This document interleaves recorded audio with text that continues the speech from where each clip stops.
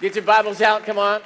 Come on, get your Bibles out. Get them in your hands. If you have the ability, stand to your feet. I'm going to get down on my knees. Let's honor the Lord as we go together in prayer today. Father, we thank you we can come into the house of the Lord today. God, we can lift our hearts and our hands to you. God, we can lift our voices in song. God, we thank you for your presence already in this place, God. Thank you for what you're going to do in our hearts and our lives as we receive the word of God, which is able to save our souls, God. And it becomes a part of us and strengthens us, builds us, so that when life comes at us, God, we can handle every problem, every trial. We can weather every storm. Lord, today we'll do our part. We'll give our interest and our attention, God. You do your part. We know you will, God. You're faithful. Open our eyes to see, our ears to hear, our hearts to have good understanding. May we be the good ground where the word is sown, and may it produce fruit in each and every one of our individual lives. Truly today, Lord, we did not come to hear from a man or a woman, from the young or the old, from the black, the white, the brown, any other color we could imagine. God, today we've come to hear from you. Holy Spirit, you are the true teacher of the church, so welcome, Holy Spirit. Be our teacher, be our guide. Give us your vision, your wisdom, your instruction, your direction, even the correction we need for our lives. And Lord, we'll give you the praise and the glory and the honor for it. God, we don't just ask this blessing upon ourselves, also we'd ask it for all the churches, both here in the Inland Empire as well as around the planet, that are both preaching and hearing the gospel of our Lord Jesus Christ. We bless them as our brothers and sisters. God bless the Baptists, Lutherans, Methodists, Episcopalians, Charismatics, God, Pentecostals, Calvary Chapel, Harvest, God. We bless the Way and Ecclesia and Trinity and Emmanuel Baptist, God, all the great churches that are out there, too many to name by name, God. We bless the Foursquare denomination and the Assemblies of God. We bless our Catholic brothers and sisters and Adventist brothers and sisters. Lord, if they're lifting up your name, preaching your gospel truth, we bless them as you would bless us this day. God, also, we don't forget our persecuted brothers and sisters scattered abroad throughout the world, Lord. We ask that you encourage them, that you strengthen them, you heal them, God. May they endure to the end, God, that you deliver them to the glory of God. In Jesus' mighty name, we're all in agreement. We say, Amen. Amen. Have a seat. Either turn in your Bibles or turn on your Bibles. Come on, somebody. Times are changing. But either way, get the Word of God out. And go to Hebrews, the 11th chapter. So you turn there. We've been in a series called Humble Faith. We've already found out throughout this series that as we come to the end of the book of Hebrews, chapter 11, we find that there's a list of great and mighty men that the author says he doesn't have time to talk about. We found a strand in these men's lives that each and every one of them had failures. Each and every one of them had flaws. And yet, because they humbled themselves and believed God, that God was able to use them to do great, mighty, wonderful things. And humility is simply dependence on God, that I can't do this on my own. I have to have the power of God in my life. God, I need you to come through. Otherwise, it's not going to happen.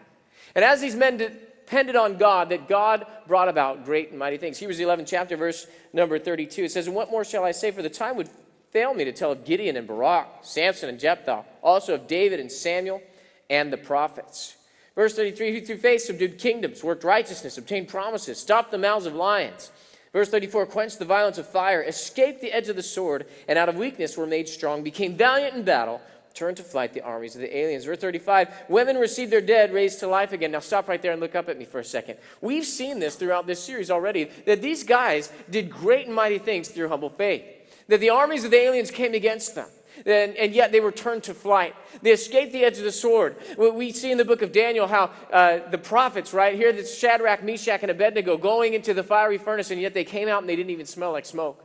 Daniel stopped the mouths of lions overnight by praying to God and committing his soul to the Lord. And the lions never opened their mouths against him. David and Samson themselves both killed lions with their bare hands because they believed God and they went after it and did their part and humbled themselves before God. Now we come to a man by the name of Samuel.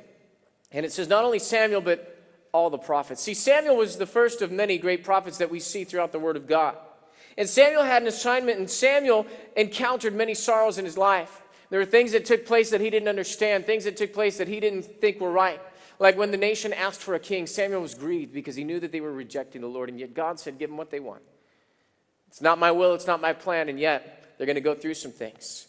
Samuel warned them, the king's going to take your sons to battle. He's going to take your best fields. He's going to do all this stuff. And yet they said, we want to be like the nations around us. Give us a king.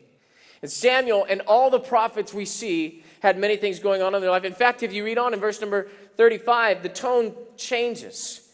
See, not only did women receive their dead back through the prophets, like you remember the prophet Elijah, right? Here he is, and he meets up with this woman who compelled him to come to her house by saying, hey, I prepared a meal for you, prophet. See, the way to a man's heart is through his stomach. So she prepared some tasty food, said, why don't you come over to the house? You know, me and my husband will have some dinner. And so he comes over, and then she builds a room on her house. And the prophet says, what can be done for her? Well, she didn't have a son. And so he promises that about that time next year, she would have a son. She says, no, my Lord, don't deceive me. I'm not asking for anything. I didn't want anything. And yet she gets pregnant and has a son. Now, years later, that son ends up dying. And she takes that son and she lays him on the prophet's bed. In other words, prophet, when you come to my house and you give me something I didn't want, and when that thing in my life dies, when you come back, you're going to have to deal with that. And so she goes and runs to the prophet, and there the prophet's servant Gehazi, he's about ready to stop her, and yet she says, all is well. Everything's all good. It's fine. And so she goes up to the prophet, and she lays hold of his feet, and she says, why did you deceive me? Why did you give me a son if this was going to happen? And he says, the Lord has kept it from me. This son, something's wrong. And so he runs ahead, and he goes over there, and he finds the boy in his bed, and he raises him again to life, and he presents the son back to the woman alive. See, these were the great and mighty things that we see. And we want to overcome like the men and women of God did here in the Bible. And yet in verse number 35, all of a sudden, the tone changes. Look at what it says. It says, others were tortured.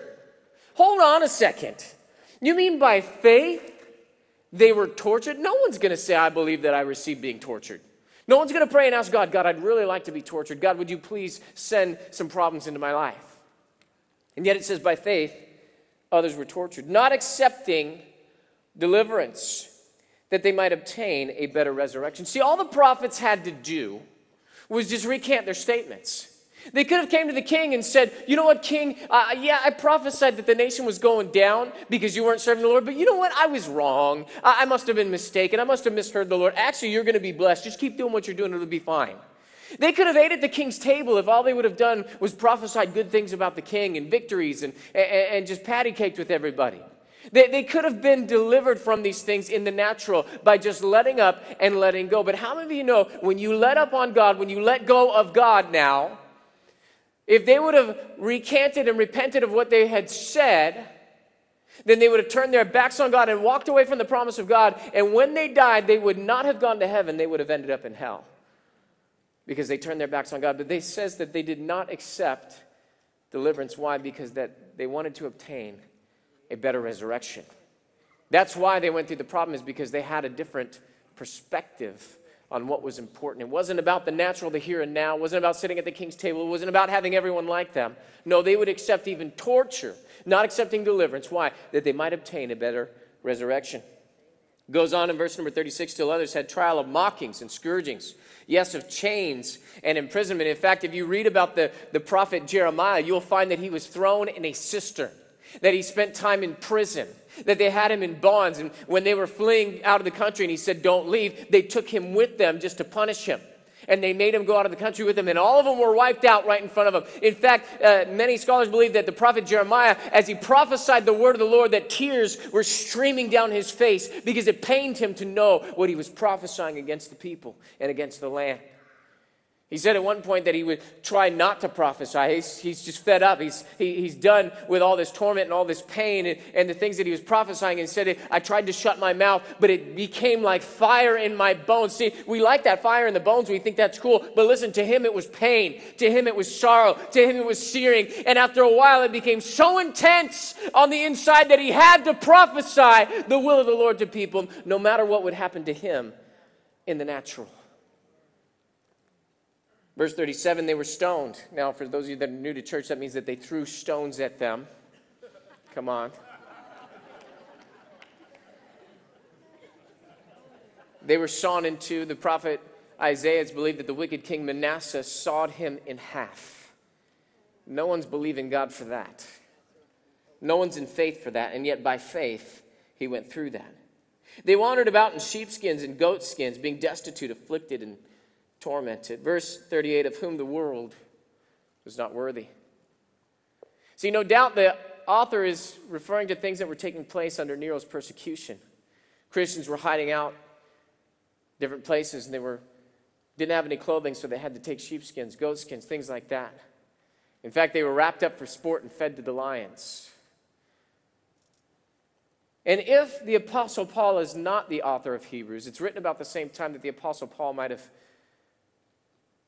been put to death.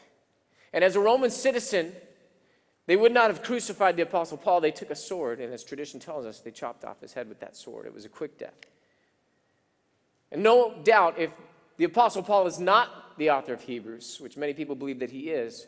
But if it wasn't, they would have been referring to the Apostle Paul when they talked about that they were slain with the sword.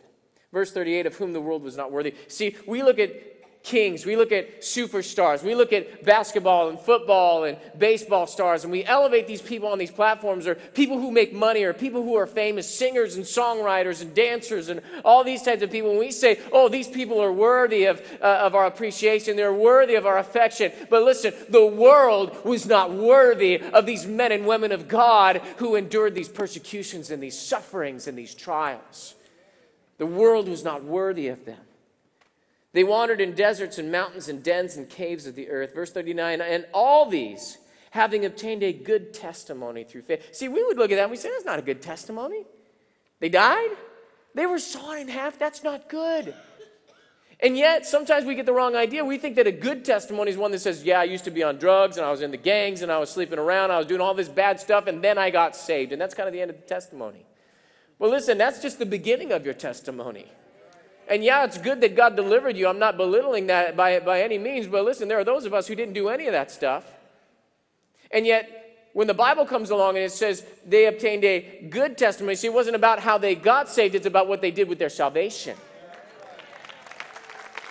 Hello. They suffered. They were persecuted. They didn't let up on God, and they obtained a good testimony by faith. And they did not receive the promise. What promise is that talking about? See, all the prophets were prophesying. They were foretelling the coming of the Messiah. They were looking forward to it. In fact, Jesus said that all the prophets were looking forward to it, and they were trying to find me. They would have loved to have seen what your eyes see. They were looking forward to the promise of the Messiah, and yet none of them who prophesied about Messiah got to actually see Messiah until after he went to the cross, and then he led captivity captive. See, they were looking forward to what we are now looking back on. And they did not receive the promise that they were declaring in the natural. Goes on and it says, verse number 40, God having provided something better for us. Something better for us. Wait a second. I mean, these are the mighty men and women of God. These are the prophets. And yet God says that he provided something better for us through the Messiah. Look at that they should not be made perfect apart from us. The Bible is very clear, and it says there's coming a day when Jesus will come for his own. And when he comes, it says, don't misunderstand this, that the dead in Christ will rise first, and you will by no means precede those who have already gone on. See, to be absent from the body is to be present with the Lord, but there's coming a day that those that are in heaven are crying out, how long, O Lord, how long? And Jesus saying, just a little while longer. And then when he comes for his own, the Bible says we will not all die, but we shall all be changed. And therefore, together with the saints of God who have gone before us and those who are still here alive on the earth, all of us together will get a new body and we will go to be with the Lord forever and ever. Together as the body of Christ, we will be perfected. Today, I want to talk to you about suffering by faith. Because we're going to encounter suffering in life. And this message is like the meat and potatoes that maybe is bland, maybe it's a little dry, maybe you don't really like that kind of food, it's kind of heavy in your stomach. And yet, when it comes time to work this thing out in your life, you're going to have the strength that you need in order to make it through the problems and the trials. Some things we need to know about suffering. And the first thing we need to know is that every believer will suffer. Say, Pastor Dan, I'm not encouraged yet. But listen, if you know this in advance, then when it happens, you're not going to be scratching your head wondering why God's angry with you. Because you'll realize God's not angry with me. This is just part of life. This is part of the Christian life. This is part of the process. Is that every believer will suffer. You won't be thinking, man, did I sin? Did I mess up? What's going on? No, it's just a part of what the Christian life is all about. You're there in Hebrews, turn back a couple of books to the book of 2 Timothy. In 2 Timothy, the Apostle Paul is writing to his young protege. In fact, these are kind of his last words to the young pastor, Timothy. As he's writing to him, he says, Timothy, you know my life. You know my story. You know the journey that I've gone through and the trials and the pressures that have come against my life. Timothy, you understand where I've been and you see the things that have happened. But then the Apostle Paul says, those things are not unique to me. In 2 Timothy chapter 3, verse number 12, he says, yes, and all who desire to live godly in Christ Jesus will suffer persecution. See, it's not unique to the apostles. It's not unique to the prophets. All who desire to live a godly life in Christ Jesus will suffer persecution. That's a promise from God you don't have to claim. It's going to happen. That's a promise you don't have to confess, I believe that I received persecution. No, you don't have to do none of that. You don't have to pray about it. You don't have to worry about it. It's going to happen. If you live a godly life in Christ Jesus, you will suffer persecution. You say, but why? What did I do? Listen, it's not about what you did. If they persecuted Jesus, how much more his followers? Jesus said, no student is above his master. If they persecuted me, they're going to persecute you. And so the moment you rise up and you say, you know what, I'm going to take a stand for Jesus. I'm going to give my heart and life to the Lord. I'm going to start doing something for God. You start to raise up, the devil says, oh, there's a target. Right? Starts coming against you. Persecution breaks out against you. See, all who desire to live a godly life in Christ Jesus will suffer persecution. I like what William Barclay wrote. He says it's been said that Jesus promised the disciples three things: that they would be completely fearless, absurdly happy, and in constant trouble. Come on. Come on. He said, you're going to be fearless. You don't need to fear. I'm with you always, even to the end of the age. He said, you will have joy. The joy of the Lord I give to you, not as the world gives, but I give you my joy, that you may have overflowing and full joy. But he also said, you're always going to be in trouble, guys. Don't worry about it. Don't fear about it. It's going to happen. In fact, in John chapter number 16, verse number 33, turn there with me in your Bible. You need to get a hold of these scriptures for yourself. John chapter 16, verse number 33. Jesus is speaking. He's talking to them about what's about ready to happen. Verse number 33, he's telling them, these things I have spoken to you, that in me you may have peace. See, sometimes when we approach the subject of suffering, we start to worry. We start to fear. Oh, I don't want to suffer. I don't like the idea of suffering. No one likes it. And so we start to get concerned. Maybe some of you, the moment we started talking about suffering, your palms started to sweat, right? And you started to break out a little bit of a rash up here. Why? Because you just don't like the idea of it. And yet Jesus says, I've told you this in advance. I'm telling you that you're going to go through some stuff in advance. Why? So that when it happens, you don't have to wonder what's going on. You don't have to be concerned. You don't have to fear or fret. But that you will be at peace. That in the midst of a storm, that you can walk out on the troubled waters of the storm. Why? Because you have the King of Kings and the Lord of Lords. You got the water walker living on the inside of you, and now you have the peace of Almighty God flowing through you. These things I've spoken to you, that you should have peace. And then he goes on and he says, in the world, you will have tribulation. See, you are in the world, but you are not of the world. And there will be trouble, trial, tribulation in the world. But look at what he says, but be of good cheer. I have overcome the world.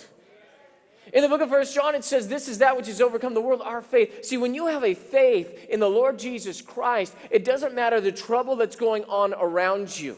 Some of you guys have been so concerned about the political scene. Listen, it doesn't matter who's on the seat of the Oval Office in the White House. What matters is who's on the throne of heaven. He has overcome the world. And so you can smile and you can be happy, because Jesus has overcome, and therefore you are in Christ Jesus. And when you have a humble faith that submits to whatever it is, the plan and the will of God for your life, even if it's persecution and trials and suffering, that you will overcome in those circumstances as well. See, in the midst of suffering, the eye of faith sees what's important. The eye of faith will see what is important in the midst of suffering. I've had people who have been, very materialistic around me, and then all of a sudden suffering comes and they say, I don't even care about money anymore. I don't even care about that. That's not what's important. What's important is right here.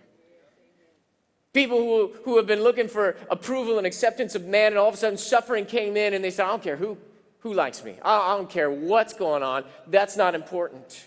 See, it's in the midst of suffering that the eye of faith all of a sudden locks into something that's greater than current circumstances. Our pains shout the voice of God in our lives. And it's in the midst of those sufferings that all of a sudden we start to see the reality of what's truly important. The things that don't matter all of a sudden are gone. 2 Corinthians chapter number 4. Turn there with me. If you've been going through some trials, going through some pains, if you're suffering in this place, I would encourage you to meditate on the verses in the scriptures in 2 Corinthians chapter number 4. Read through the whole chapter and just let the Spirit of God minister to you. Confess those things over your life. Pray those things through. and work those things out in your life. 2 Corinthians chapter 4, last two verses, verse number 17 and verse number 18. The Apostle Paul is just giving a list that we're hard pressed on every side, yet we're not broken. We're bruised, but we're crushed, but we're not completely broken. And he's going through all this stuff, all the trials that have happened. And he goes in verse number 17, and he says this, for our light affliction. I'm sorry, say what? God, maybe you don't know the pain that I'm going through. God, maybe you were taking a nap when they were beating me up. God, maybe you were going to get a snack when I lost my job. God, maybe you just don't understand what it feels like to be me, where everyone's against you and the whole world, all hell is broken loose against my life. I thought it was better, but, after I would get saved, but the moment I got saved, all sorts of hell broke loose against my life. The proverbial stuff has hit the proverbial fan, God. Come on, you know what I'm talking about. And yet, who's writing this? It's the Holy Spirit through a man by the name of the Apostle Paul, right? Paul was shipwrecked 3 times. Paul was 3 nights in the deep. Paul was beaten. They threw the stones at him too, and they left him for dead. Paul was persecuted everywhere he went. Paul had all kinds of problems and trials and pressure. In fact, when Paul got started in the ministry, Jesus was speaking to a man by the name of Ananias. He told him, I will show him how many things he must suffer for my name. And after all of that, the Apostle Paul's writing, and he says it's a light affliction. How can you say it's a light affliction? I mean, this guy's went through more stuff. He had everybody turn their back on him. How can he say it's light? That hurts. It's painful. I don't like it. And yet he says, our light affliction. He goes on to say, which is but for a moment. See, we get so focused on the here and now that we don't realize the perspective of eternity. I had a pastor when I was first saved that gave an illustration this way. Just for a moment, go there with me. Close your eyes, and I want you to just get a blank slate in your mind, okay? Now draw a line all the way across, okay? It goes on forever in both directions, okay? You got that? Now pick a point on that line. Any point that you pick will be the center. That right there is enough to bake my noodle. I was like, whoa, right? Okay, so any point you pick, just put a little dot on that line that you drew across eternity, both directions, right? You put a dot, that's the middle of that line, right? Okay, that dot is your life. Now, how much weight are you going to put in that dot versus the rest of the line?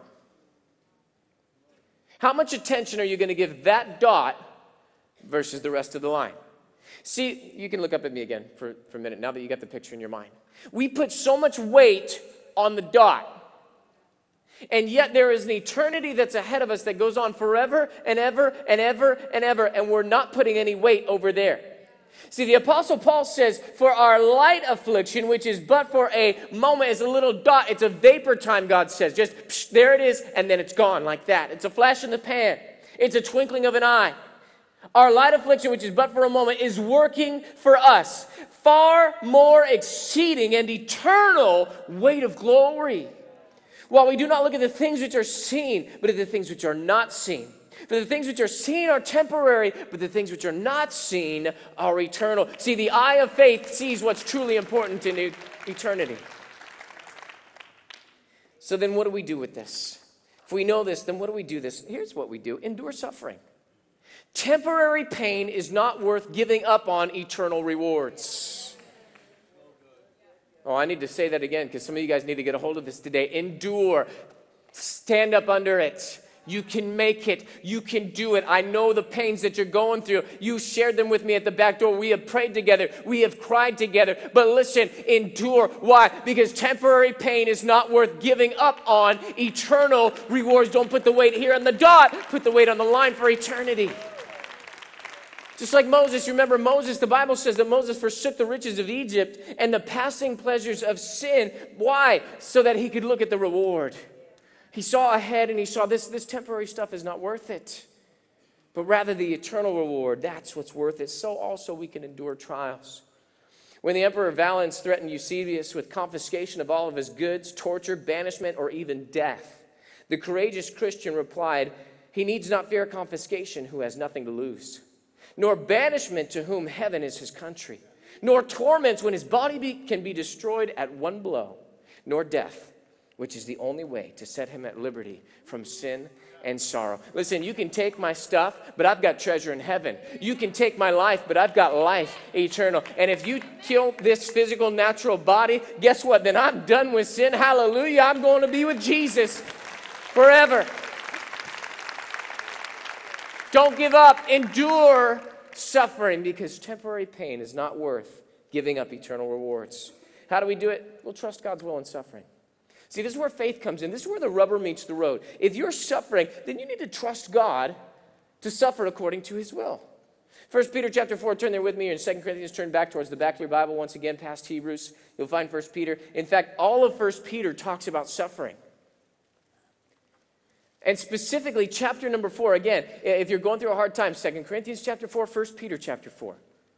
Okay, meditate on these verses. It talks a lot about suffering. Last verse in 1 Peter chapter 4, the very last verse is verse number 19. So if you find chapter 5, back up one verse to verse number 19 of chapter number 4. And look at what it says. It says, therefore, let those who suffer according to the will of God commit their souls to him in doing good, as to a faithful creator. Now stop right there for a second. Think about this. He says, let those who suffer according to the will of God. So if there is a suffering that is according to the will of God, that also means there is a suffering that is not according to the will of God. Are you listening? That should be good news for all of us. Why? Because that means you don't have to endure all suffering, only the suffering that's according to the will of God. Now you say, well, how do I know the difference? Here's how. You'll find it in the Word of God. Okay? There are things that we suffer unnecessarily all the time. Sometimes people say, well, I'm sick. God must be trying to teach me a lesson.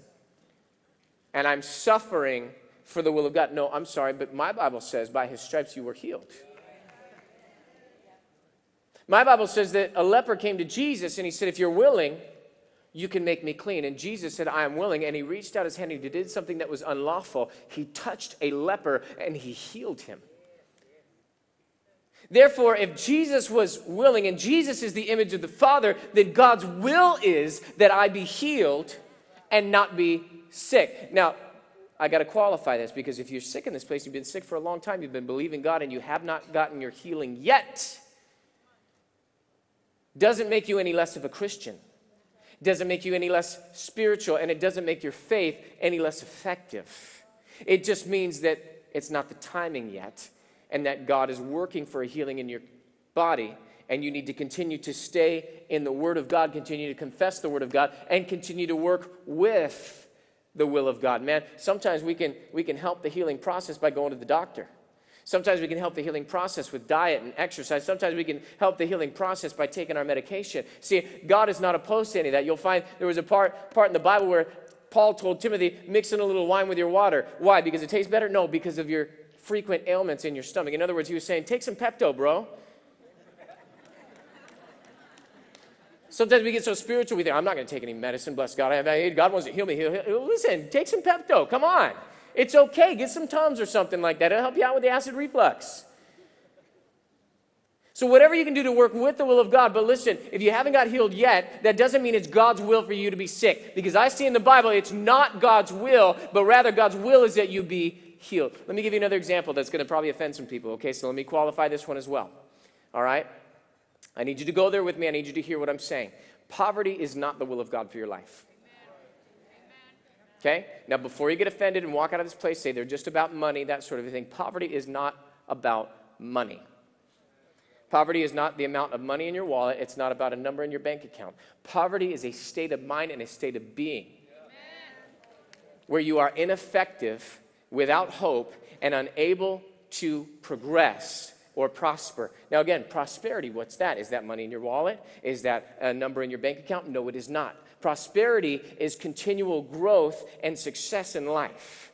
That's prosperity with your children, prosperity with your friends, prosperity in your business endeavors, prosperity, yes, with your bank account, prosperity when it comes to a witness and a testimony. See, there's all kinds. You can prosper, and the Bible says, I pray that you would prosper and be in health, even as your soul prospers. So it's the will of God for us to prosper and not to be impoverished. Jesus became poor that we might become rich. Now, remember, Jesus, he didn't have a place to lay his head. He didn't have money, all that kind of stuff. But Jesus had resources in the ministry, and Jesus was prosperous. He was not impoverished. He became poor. What does that mean? He just robed himself of the glory and came and lived here on the earth so that we might have the riches of heaven. Not talking about money. But he's talking about a state that now we could be rich. We could have the wealth of the kingdom. We could have every resource, and we could prosper in life. See, the devil comes to steal, kill, and destroy, right? He wants to deplete your resources. He wants to do that until he can defeat you. And then finally, he wants to delete your memory from the earth, your effectiveness. That's poverty. But Jesus says, I have come that they might have life and have it more abundantly. See, Jesus wants you to grow in grace and in the knowledge of the Lord and have every resource to do every good work on the earth. That is true prosperity. It's the will of God. Now, listen, if you don't have a lot of stuff, you don't have a lot of money, you are no less spiritual, you're no less of a Christian, and you're no less loved by God. And you're no less loved by this church or your pastor. We love you so much. But listen, God wants you to prosper and not stay in poverty where you're ineffective and unproductive in your knowledge of Jesus Christ. That is not the will of God. You do not have to suffer sickness. You do not have to suffer poverty. As you can get it in a whole little word of God, you can say, listen, I'm not going to suffer like that. I'm not going to put up with that. You don't have to. But if it's according to the will of God, you say, what is according to the will of God? Persecution. See, but we don't like that. We want everybody to like us. I got to build relationship with them so that they'll appreciate me and love me so that I can tell them about the Word of God. No, listen, you have a responsibility to share the gospel in the power of the Holy Spirit and then leave the results up to God. You said if they hated me, they're going to hate you too. There's going to be times where people who you thought you liked and who you thought they liked you, when you open your mouth about God, all of a sudden they're going to be hating on you. That is suffering for the will of God. Over here on the front row in the blue shirt is Adam. Wave at everybody, Adam. I'm going to talk about Adam for a second. Okay, Adam was moving out here to come and be a part of the Rock Church and World Outreach Center, had a call of God on his life, wanted to be a part of something bigger than himself and have a purpose. Adam is gifted in the area of financial oversight, and he's the head of our accounting department and our finance department here. And so Adam was coming out in order to, start doing work here at the Rock Church. And we get a phone call from his wife, Marby. And she's in tears. She says, I don't know what we're going to do. We've had 3 places that we had secured when we were moving out there. And it's the craziest thing. As we started the process, they said, oh, yeah, okay, you're going to have this income. Yeah, you're going to be able to pay it, okay, and this is the location. And, yes, it's available, and we're going to hold it just for you, okay, and we'll do first and last month's rent, this and that. Hey, by the way, where are you working? Oh, you're working at the church? I'm sorry, the place actually isn't available. Thank you for your time. Thank you for your business. Goodbye. 3 places. 3 places. Turn their back. I finally had to rent at my house. Come on, somebody. Just to get them out here. Why? See, you're going to suffer persecution. People, you go to the Rock. That place is crazy. See, the devil didn't have any problem with ineffective Christianity, but when you're crazy for the Lord, when you start doing something for God, when you have a witness, all of a sudden the devil's going to persecute. That is suffering according to the will of God. When they're keying your car on the way into church, the way into work, when they're throwing rocks through their windows, when they're turning their backs, when they won't return your phone calls. See, we have an understanding of what life should be like. We want to be friends with everybody. You're not going to be friends with everybody. Just the way it is, because there is a suffering according to the will of God. And God knows his plan. God knows his purpose in that suffering. Thank God we don't have to have all the answers. I don't know why bad things happen to good people all the time. I don't know why men of God have died in airplane crashes or why things have taken place on there. Why would you take them, God? They're before their time. What's going on with that, God? Why did they have to suffer that persecution? Dr. Baron Gilflin's over here on the front row, one of our missionaries. He's had people in the Middle East who have died for their faith trying to get the gospel out to the nations. Why, God? What's wrong with that? Why? What's happening, God? We were finally doing a good work. Why didn't you protect them? And yet God has all the answers, and in eternity, we will find out those answers. But even if we don't, God is still just and he's still God no matter what. We don't have to have those answers. Oh, thank God. All we have to do is trust the will of God in our sufferings. Last thing for today is this, is rejoice in suffering. Say, Pastor, now I know you're crazy. But when you start to encounter those persecutions, those problems, and those trials, lift up your voice and laugh a big old belly laugh. Why? Why would I do that? Here's why, because Jesus said so. Matthew chapter 5, turn there with me. Okay, we're wrapping it up. Sermon on the Mount. Matthew chapter number 5, Jesus is speaking. He starts saying some things that nobody understands. They're wondering what's going on. Blessed are the poor in spirit. Why would you be blessed? For theirs is the kingdom of heaven. Starts showing us what's truly important. Listen, I said I'm wrapping it up. Everybody leaves. Sit down. Church is not done yet. Goes on and he says, verse 10, blessed are those who are persecuted for righteousness' sake. Now listen, if you are persecuted for your sake, you're suffering the wrong way.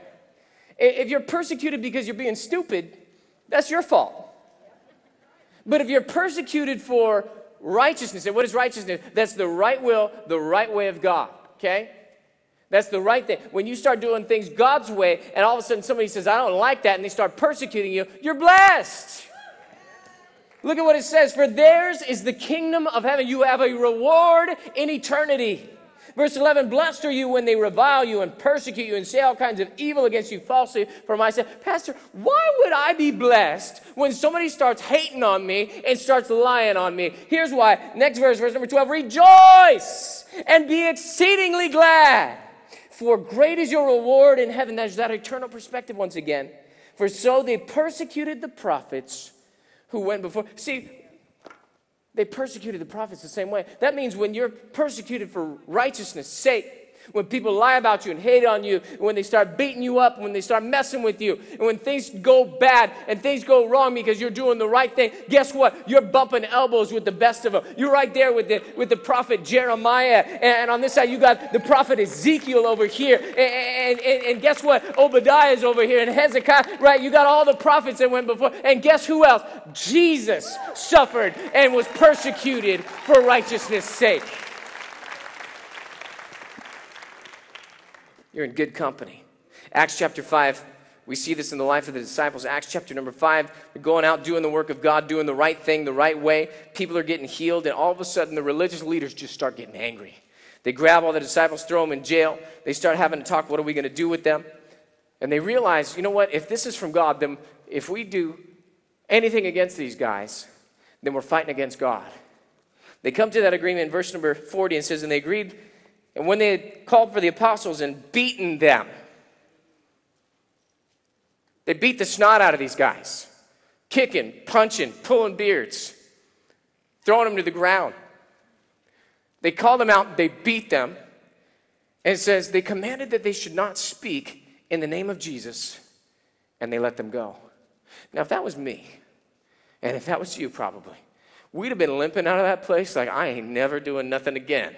Man, I did not sign up for this. This is terrible. Why, God? God, I don't know what I did wrong. Maybe I should have healed someone else today, God, because that just was not the will of God for me. Why would a loving God put his people through this? But look at the reaction of the disciples. Verse 41, so they departed from the presence of the council, rejoicing. You know what that looked like? That was them walking out and said, Peter, your nose looks funny, man. It used to be like this. Now it's like this. Ha! Hey, James, is this your tooth or is this mine? Because I'm missing like 3 over here. Wasn't that awesome? Ow. Ow. Why would they be rejoicing? That seems so counter of what we would think. But look at what it says. It was rejoicing that they were counted worthy to suffer for his name. They were rejoicing that they were counted worthy to suffer shame for his name. Not for their name, but for the name of Jesus. Because they weren't looking at the here and the now. They were looking to time and eternity. They were saying there's a reward. And now, guess what? We walked with Jesus, but now we get to suffer for Jesus. And we can share in his glory in eternity. This past year, we had a missions conference. And we had one of the leaders of the underground church in China named Zhang Rongliang. And in his book, I Stand With Christ, he wrote about a time where they had gathered all of the leaders together and they were going to have some ministry time. And before they even got to the ministry of the word, the police in China came in. They confiscated everybody's bags and their goods. They mistreated them and they abused them. And then they threw all the leaders in jail and in prison. And he writes these words. He says, our bodies were behind bars, confined within the four walls of a concrete cell, but our spirits were free in Christ. We could not help but sing and shout. We had all been prisoners before, so this was nothing new to us. We were in no way novices. In fact, we might have known more about prison life than some of the guards. What a joy it was to be in prison for the name of Jesus.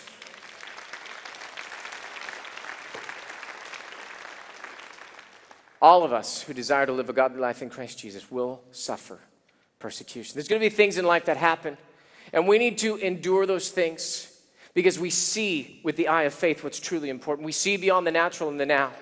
And we're not going to give up temporary pain for eternal reward. We won't bend, we won't bow. We're going to endure through every problem and every trial. And we're going to trust God and His will in our suffering. Not suffering outside of the will of God. No, suffering according to the will of God. So that finally we can rejoice in our sufferings because we know that we are bumping elbows with the best of them in the Word of God. Samuel and all the prophets who went through suffering and trial and scourgings and mockings and all this sufferings. Man, great is our reward in heaven. Can you guys give the Lord a great big praise today? Hallelujah! God is good. God is good. I just want to take a moment. Want everybody to remain seated. You think that church is done? We're not done yet, guys. The only people that are getting up right now are the volunteers who have to get to their stations. If you're not a volunteer going to your station, sit down. God wants to speak to your life right now, right where you're at. I want to just take a moment. I want to talk to you about your life. Jesus says He's coming soon in the book of Revelation, chapter number 1. You'll read that. He says, behold, I'm coming soon. We talked about it today that when He comes, He's coming for His own, and that we will all be made perfect together. And what if today was that day? What if it was the last day on the earth? What if Jesus came? Or what if something happened to you? You know, we're not guaranteed tomorrow. Oftentimes we think that because, we've lived this long, that we've got an eternity on earth. Listen, you don't. All of our days are numbered. And what if today was your last day? What if it was like December 2nd last year, where a couple of terrorists came into a Christmas party and took people out? What if it was like one of those accidents on the highway? What if it was they came down with something? We didn't even know it was wrong in their body. See, we're all just one breath away from eternity. And I want to talk to you about your heart, and I want to talk to you about your life, and I want you to just focus in. And I want to give you a gift of a private moment with God. I want you to bow your heads and close your eyes, and I want you to consider your life, where you're at with God. What if today was your last day? Where would you end up? Would you go to heaven, or would you go to hell? Sometimes people say they don't believe in hell. Well, listen, it's a very real place. Jesus spoke about it all throughout the Word. And that's why Jesus came and was beaten, bloody, and hung on a cross, so that you don't have to go there. And you can't avoid it by simply denying it. It's real. But heaven is also very real. And God gives us the free will choice while we're here on the earth to choose where we go, whether heaven or hell. Sometimes people think all roads lead to heaven. Listen, they don't. Nowhere in the Bible say all roads lead to heaven. There's one way you're going to have to get there. Jesus said it like this. He said, you must be born again.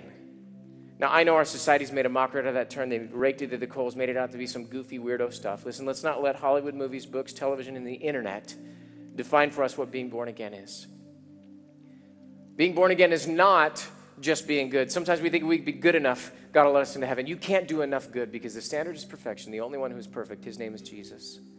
Sometimes people think if they're raised in church and their parents told them they were a Christian growing up, or they went to religious classes, wore religious jewelry, or even that they were born in America or they're not some other religion, that makes them a Christian. Listen, it doesn't matter how you were raised or where you were raised or what you were raised with.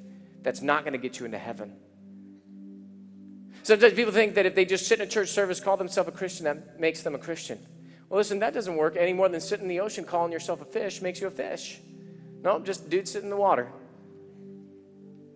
Can't just sit in church and call yourself a Christian. That makes you a Christian. You must be born again. See, it's not any of those things. Sometimes people think born again people, well, if I just volunteer in church or maybe I can quote a scripture, know who God is, celebrate Christmas and Easter, that I get to heaven. But did you know that nowhere in the Bible does it say that your volunteer service in a church or what you know about God will get you into heaven? Because demons believe that Jesus Christ is the Son of God. They're not Christians. The devil himself knows who Jesus is. He's not a Christian, even though he can quote scriptures. It's not about what you have in your head, but about what you've done with your heart. You must be born again. What is being born again? Well, from the beginning of the Bible to the end of the Bible, it's always meant the same thing. It means you've given God all of your heart, and you've given God all of your life. It's just that simple. It's all or nothing with Jesus. Jesus said, when I come, I want to find you hot or cold, because if I find you lukewarm, I'll vomit you from my mouth.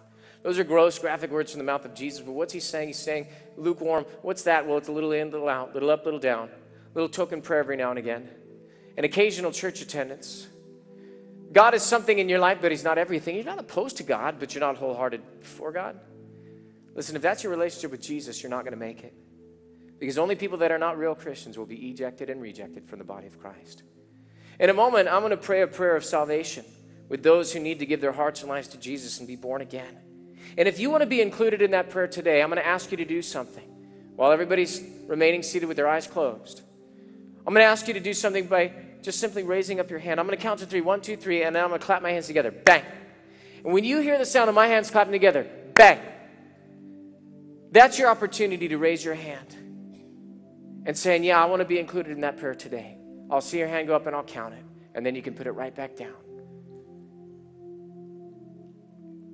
And today, if you've asked yourself that question, where would I go if it was my last day on the earth? If Jesus came back or if I died? And if you answered that question and said, I don't know, maybe, I hope so, or I know I'm lukewarm and I've wandered from the things of God, then today is your day of salvation, and today you can come home. Today you can be born again, headed for heaven, denying your presence in hell. Wherever you're at, all across this auditorium, back in the family rooms, if you're watching by television in the foyer, down at the Love Rock Cafe, or even if you're listening to the sound of my voice online across the nation and around the world, God sees you right where you're at, and you can raise your hand. You can be included in this prayer today. I'm going to count to 3 and pop my hands together. This is your time. This is your moment of salvation. Here we go. If you need to do this, get ready to get your hand up. 1, 2, 3. Let me see your hands. Just raise them up high for me right now. There's 1, 2. Thank you. God bless you. Who else today? On this side, there's 3. Got you over there. Anybody in the family rooms? I can see you guys up there. Anybody? 3, 4. Thank you. 5, 6. Up on top. Got you guys over there. 7 over there. Got you. Thank you. God bless you. 8, 9. Got you guys. God bless you. 10 up on top over here. 11 on this side. Thank you. Thank you for the little wave up there. 11. Anybody else? There's 12 over here. God bless you. Who else today? There's 12. Anybody else real quick that I did not already see? There's 12 wise people already. 12, 13 up on top. Got you over there. Thank you. God bless you.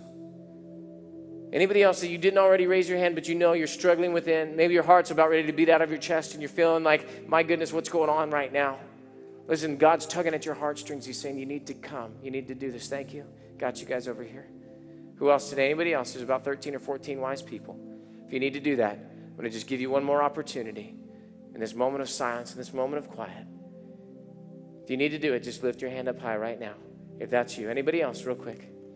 Anybody else? Anybody else? All right, we're going to pray that prayer, and I'm going to invite those of you that raised your hand. Come on, you don't get saved by raising your hand. You got to invite Jesus in your heart. We're going to pray together. If you want to be included in that prayer, let's all stand and let's welcome them. And if you raised your hand or you should have raised your hand, come on down right now. We're going to pray together. You come right now. Come on, let's welcome them. Let's welcome them. Let's give them a hand. Come on. Come on, this is your time. This is your moment. From the family rooms, if you raise your hand or your children raise their hand, bring them right now. Come on down. Come on down. They're coming. Let's give them a hand. You can come too. This is your time. This is your moment of salvation.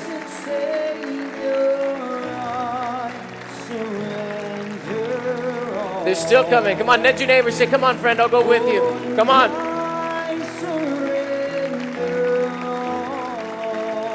They're still coming. Come on from the foyer. If you're here on campus, come into the church service. Or if you're in the cafe, come on, tell an usher.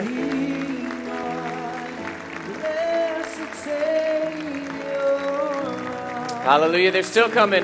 They're still coming. There's room for you here at the altar. Come on down right now. Come on. Come on. They're still coming. Top to bottom, left to right. From the family rooms, come on. They're coming. They're coming. Let's give them a hand. They're coming.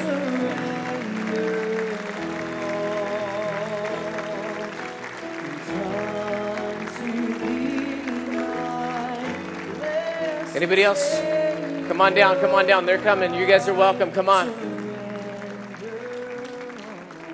All right, I'm going to lead you guys in that prayer just like we talked about. This is your time.